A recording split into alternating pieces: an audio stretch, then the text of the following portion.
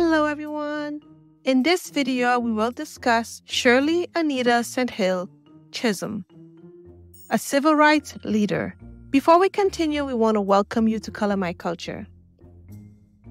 Born on November 30th, 1924 in Brooklyn, New York, Shirley was the oldest of 4 daughters to immigrant parents.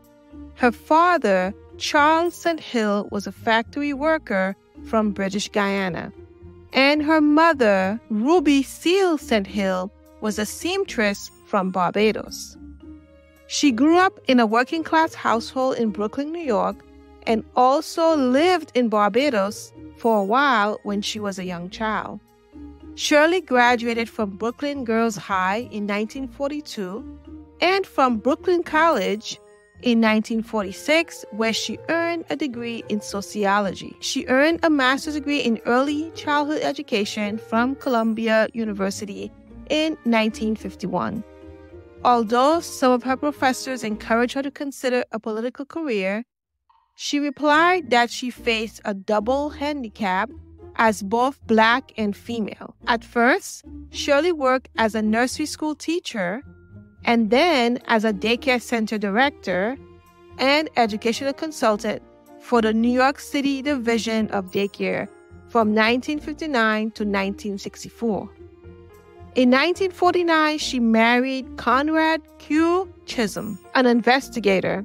The couple had no children and divorced in February 1977.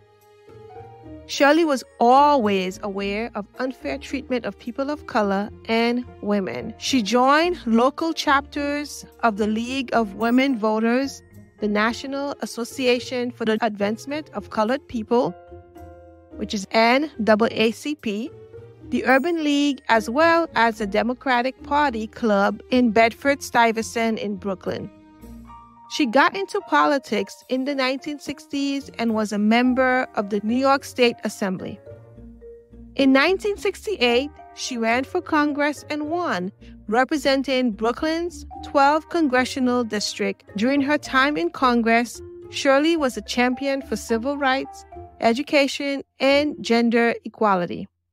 She co-founded the Congressional Black Caucus and was a force to be reckoned with. In 1972, Shirley made history again when she ran for president, becoming the first Black woman to seek the nomination of a major political party.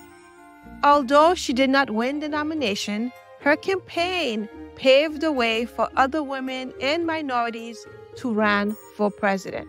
After Shirley retired from Congress, she kept busy by giving lectures.